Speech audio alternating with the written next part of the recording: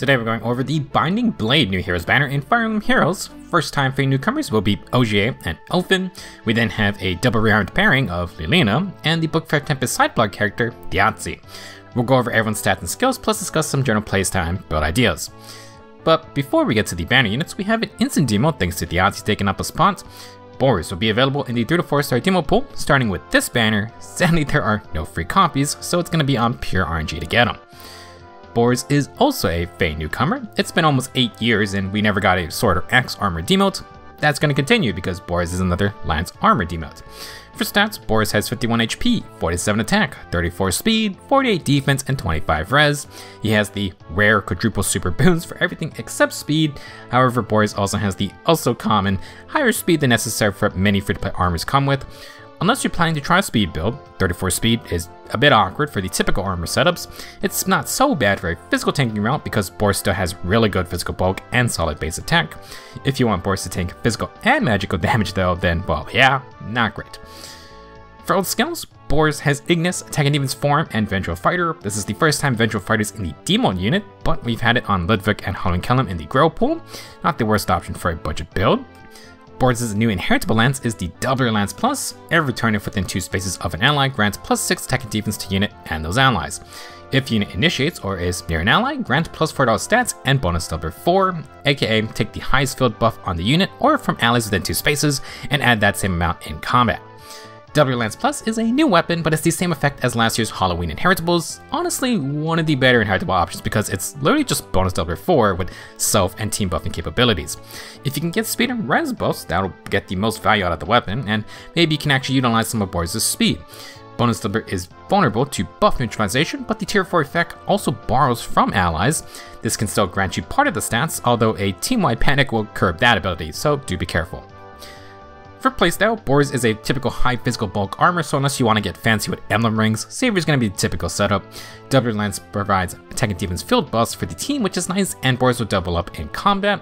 If you want to do any kind of ambitious speed stuff, this weapon with maybe a bonus silver status could be the way to go. If you can get res buffs, this is also one way to short Boars' resistance. New for armors are the tier 4 saviors. These enhance the armored specials by letting their 40% DR effect trigger twice. If the foe initiates at a special, Armored Blaze will grant 40% DR. If they follow up, basic attack or not, Boars can get 40% DR again. In addition, Twin Save grants 7 HP on hit healing, which is great with Vengeful Fighter's follow-up. If you upgrade to the tier 4, you can get a Bomb Denial and Bread type cooldown. This means Boars can proc Ignis on his follow-up, but you can't get Armored Blaze on the first hit unless you get 1 cooldown. One way to do this is with Arcane Qiang. Most of the effects of Vengeful Fighter 4 though, so you may want another skill. Sadly, stuff like Reopening or Weaving Fighter don't really encourage follow-up attacks. The main use of Arcane Qiang though will be for Shield Fighter. You ideally want a 1 cooldown defensive special. If you want to run Pavis, you need Slaying and Emblem Art's Ring, no compromises. Shield Fighter is incredibly strong since the only time you don't trigger defensive specials is on a 4th hit of a quad. A lot of strong Brave attackers can push through though, so do be careful. For other skills, Boars just wants more attack and defense. More res can help against dragons or mages if you did want a far save. Wouldn't recommend that.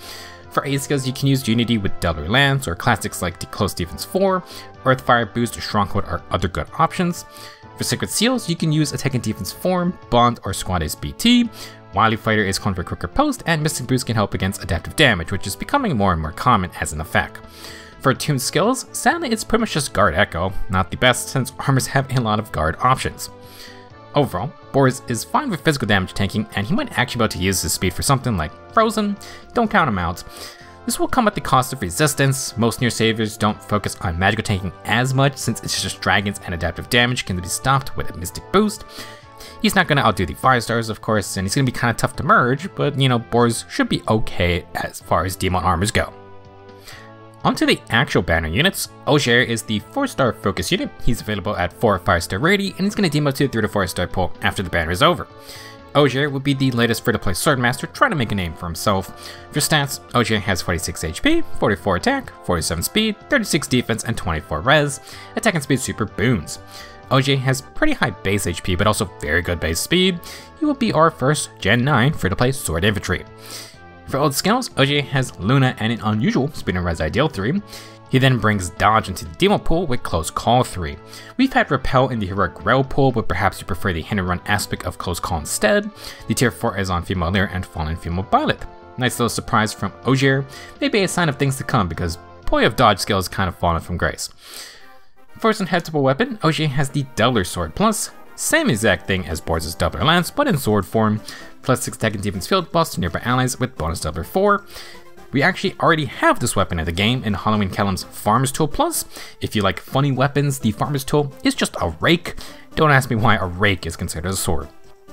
In terms of playstyle, dodge has been a little iffy, however you can find something like Scowl. Ogier could use the regular % to take basic attacks, maybe try to pair with tempo and guard to further stop specials. You can't really do much against partial deer piercing though.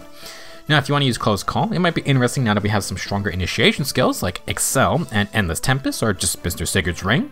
Close Call's hit and run effect can act like a pseudo contour to retreat. You might be able to use this with like fortifications to set up stone terrain, but I don't know if that's worth it. Now in terms of weapons, the Doubler Sword is honestly one of the better options. Units without unique weapons need all the stats they can get, so even though a low effect can stymie the bonus Doubler part, I think it's worth the risk. Luckily, Doubler Sword and Distant Bonus Doubler both borrow field buffs from nearby allies. You're going to lose 6 points of the stat for the extra field buff, but you can still get the plus 12 in combat. The Sacred Seal, bonus Doubler 3, isn't going to be able to do this though. Regardless, Doubler Sword buffs teammates to borrow from, and Oddspeed Wave 4 does the same. Now Ogier can give 3 field buffs to the team, he gets no follow-up for himself, and you can stack in-combat buffs with multiple bonus Doubler skills. This setup can then be used with Lagu's Friend. Since there's no sling, Ogier can run Gust, and it's going to get tier on piercing now. The main downside is that you ideally want 2 cooldown Gusts so it pre-charges before you get hit, so you can get the 40% DR. Times Pulse Echo can solve this, or you can outsource now Oddspeed Wave 4 to other allies and then just use Times Pulse 4. If you prefer Godlike Reflexes, you will need Arcane Devour. We could very easily get a 3rd Arcane Sword soon, so inherit at your own risk. Devour's Sling lets Godlike Reflexes work with Lagu's Friend, and Fall Up Arc is super nice to free up other skills. Speaking of which, Devour would be better for our Close Call Tempest example. The Slang and Breath type cooldown really help proc no quarter or gust. You can run Tempo as a seal too. For other skills, Ogier can make use of the typical Swordmaster stuff: Dodge, Potent, Tier 4 Follow Up or Tempo, Finish 4 with Times Pulse or Pledge type cooldown. With his high base HP, you can use Infantry Pulse 4 instead of Times Pulse to add another support aspect. A Tier 4 boost skill and Squad A Sacred Seal can tack on even more HP to work with. If you want a no follow-up sword, we do have a couple of those, the No Sword or the Pedophile Blade Plus. For a non-5-star sword infantry, Ogier is in a fine spot stat-wise to make use of any of the generic builds. He's got good speed to work with, and he focuses on defense more than res, which is fairly typical. Infantry always get a lot of fun new stuff to play with, so Ogier should be fine if you want a merch project. Our only permanent 5-star addition for this banner is Elffin. He is a bard, but I'll just be calling him a dancer for simplicity. Elffin is a colorless infantry mage. For stats, he has 37 HP, 20 attack, 47 speed, 20 defense, and 46 res. It's been a hot minute since we've had a pretty memey stat line, but Elffin knows what his job is, and attacking ain't it. Elffin ties with Merlinus for the lowest base attack in the game, and will have the absolute lowest with Dragonflyers included. His base HP and defense isn't amazing, but Elffin will be super fast, and he has a solid 46 res with a super boom. For all skills, Elffin has play to refresh allies. He then has Infantry No Follow 4. We just got the tier 3 from Dorothea in the Demote pool. She can actually take on Elffin's entire kit since he has a Dancer B skill. Now Elffin comes with the Light of Etruria, 14 Might Tome. Every player or enemy phase, Elffin grants plus 6 speed and res and hexblade to himself and allies within 2 spaces. At the same time, if foes within 3 rows or 3 columns do not have more than 5 res than Elffin, he inflicts minus 7 attack and speed, the guard status, and the exposure status onto those enemies. Elffin will get a flat plus 3 res to help with his check. If the foe initiates combat, Elffin inflicts attack and speed debuffs equal to 6 plus 20% of his flat res. He also gets a miracle effect. Elffin's buffing happens on both phases, meaning he can buff up different allies based on your positioning. This also lets Elffin avoid certain status neutralization that occurs at start of enemy phase, since those are not going to affect buffs triggering at the same time. For his own debuffs, Elffin has a built-in attack and speed ploy 3. He will replace the actual ploy status though with a guard status. Now in terms of combat, Light of Etruria is only active on the enemy phase and is purely for survivability. Attack and speed debuffs with Miracle. If 20 base attack wasn't a hint, you can't even initiate with this tone. Now for his inheritable B skill, Elffin brings us the second tier for cantrip. This one is attack and res cantrip 3. if Singer Dance is used, inflict -7 attack and res, and sabotage on foes in counter directions of both the user and the ally. The tier 4 cantrip was only ever on attuned to 0 so far. Sabotage is going to double down on the attack and res debuff parts, assuming you can line up with the enemy.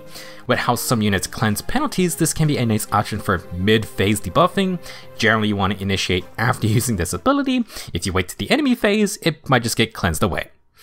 Now, Elffin's a fun support unit. A Dancer with built-in Miracle is hilarious, though you can't use Elffin to attack because Miracle's not going to activate. Miracle aside, Elffin has great speed and res and buffs both for his team.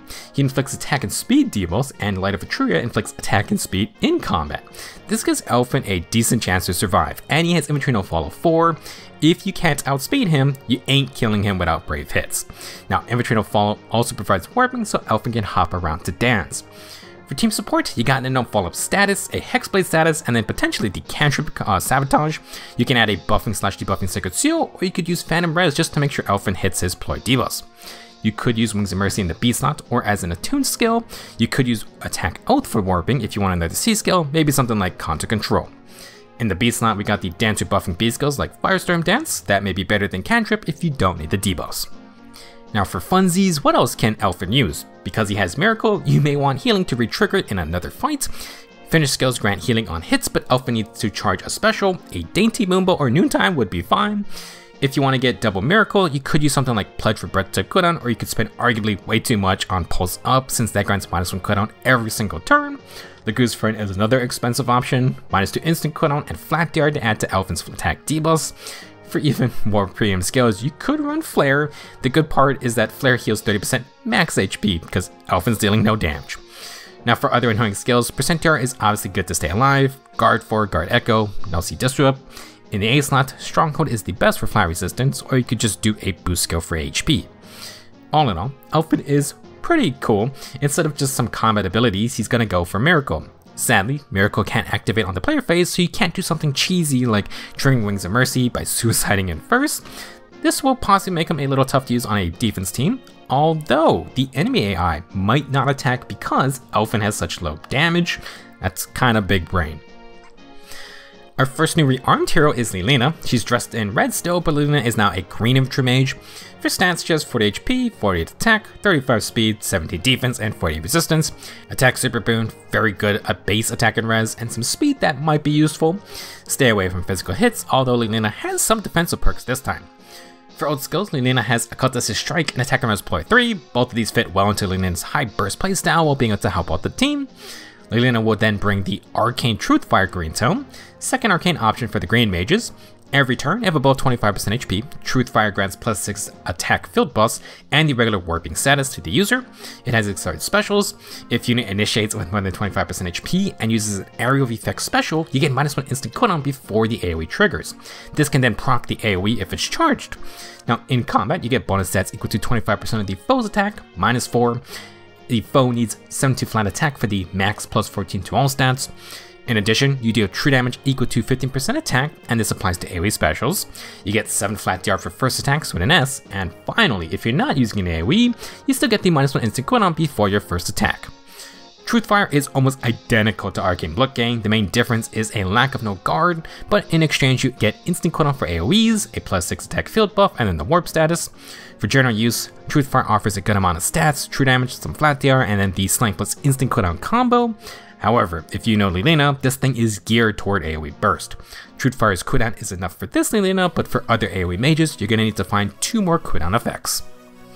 Real quick, a side-by-side of the 2 Arcane Green Tomes. Truthfire is a lot more potent, with it most likely granting double the amount of stats as Caliburnus, plus you need extra cooldown with true damage. 7 flat DR isn't bad either. Now Caliburnus is good if you really need a follow-up, though it's far from guaranteed. If you do follow up, you can get the Breath type cooldown to proc a big special, and then low attack and res is still pretty good to have. Caliburnus is okay, but Truthfire grants some things tough to come by for a mage, like the instant cooldown and flat DR. The warping is also quite good. Ironically, Rearmed Sonya vastly prefers Truthfire because she's an AoE mage. Her A skill grants the 2 cooldown needed for a 1-turn AoE proc, and she has no guard plus gains -1 cooldown each turn after to recharge later. Now, like her previous ults, Lilina also has a unique AoE special, and it's a 2 cooldown version. This one is called Gift for Magic. It has the same range as Gifted Magic, which is, say, it's the common Blazing Wind, 1 adjacent tile splash. For damage, it's simply Lilina's attack minus the foe's flat res. Tied to this special is the Hardy Bang effect. This protects Lilina from Vantage. New to the kit, if their magic procs, she will gain 50% DR piercing in combat. Additionally, if any special is ready or has triggered in the current fight, like this one, Lilina gets 40% unpierceable DR for the next attack. Gift for Magic being 2 cooldown means Lilina always charges it when initiating. I don't think anything can currently stop this. Now you can reduce the AoE damage with various % DR skills. If that happens, Lilina's DR piercing is for in combat only to help finish the job. While she has her Vantage protection, if she really needs to get dirty, she now has 40% damage reduction. Add on Arcane Truth Fire's bonus defensive res plus flat DR, and it's a decent amount of bulk for a AoE mage. Keep in mind, the 40% DR can trigger on enemy phase as long as someone's special is ready. The 50% DR piercing though is player phase only, because you have to trigger Gift for Magic. If you were here for the Ninja banner, you should recognize Lilina's new Slime Mirror. This is the attack and res version of the newest player phase skills. If initiating, gain +8 attack and +10 resistance. Unit gets a free follow-up attack, and if the user has 2 positive statuses or the foe has 2 negative statuses, you get +5 true damage, and that also applies to AoEs. Slime Mirror comes from Mirror Strike 2. Lilina can use the free follow-up to cancel out a follow-up denial since her speed with Arcane Truth Fire isn't that bad. As for the true damage, you can get more value from, say, Crystalline Water, but Gift of Magic doesn't have the 1.5 times damage multiplier that Blazing specials do. With that being said, you need either 2 statuses for Lilina, or you need to inflict 2 statuses on the foe. Attack and Res Ploy should cover that. Ironically, with Ploy, you usually want more flat resistance, so Crystalline Water may still be preferred, plus it also protects from Panic and Debuffs, plus it helps for enemy phase. Now, Rearmed Lilina will bring the pain with her AoE Gift of Magic. She will sacrifice damage compared to the regular Blazing AoEs, but the trade-off is that Lilina always has Gift of Magic ready to go. To try and add to the damage part, Truth Fire gives +6 attack with attack scaling true damage, Slime Mirror adds 5 true damage, and Attack and Res Ploy lowers enemy resistance while inflicting exposure for another 10 true damage. To finish the kill, Lilina has 50% DR piercing in combat with a Cultist's Strike instant damage and more true damage. She has Warping to move around, though that has no content this time. Instead, Gift of Magic gives 40% damage reduction, and Truth Fire adds some bulk. You got deploy debuffs, and then you could run other % DR skills to stack with, like Fleeting Echo. Interestingly, Gift for Magic's % DR works on enemy phase and against melee foes. The issue is that it has to be charged, which Arcane Truth Fire only will do if Lilina attacks. It's possible Gift for Magic recharges in combat while Lilina basic attacks. That could mean she does have the 40% DR for the next enemy phase fight. Now with her base kit, Lilina's A and B skills are player phase only. Crystalline Water would give attack and res for either phase while helping deploy res check and adding to the AoE damage. I think it's a fair alternative. In the B slot, Speed and Res Discord is another debuffing skill, but it also inflicts in-combat debuffs and true damage based on resistance. Occultist's Strike is okay, but one issue for AoE specials is Breath of Life. That also counters the 7 instant damage. Speed and Res Discord could be a replacement for this, although you could also just run Temple 4 or Magic No Follow. Speaking of Breath of Life, Fatal Smoke 4 can cut down on the healing. For other skills, Squatty's BU can boost flat res and attack with +5 HP, and you're not going to dump defense more. Stillwater can be a higher flat attack and res option. For initiating, Desperation 4 can actually work with Slime Mirror's follow-up now. Lilina can also use the Warping of Truth Fire to activate the 2 movement condition. Now if you want Lilina to trade with dragons, you're going to have to bring Mystic Boost. In conclusion, Rearmed Lilina brings her AoE special talents and tries to solve the issue with AoE counters by having damage in combat. She brings unpierceable % DR and a follow-up to try and tank a hit, then double if the foe still isn't dead. I'm not sure if it's enough to brute force and overpower the AoE counters like the new Nagi, but Lilina isn't gonna totally roll over if she does get hit. Our last unit for today is Rearmed Þjazi. Our latest Temple Trials boss is an Axe Armored unit. For stats, she has 49 HP, 50 attack, 18 speed, 47 defense, and 42 resistance. Attack and res super boons, fairly mid-maxed armor.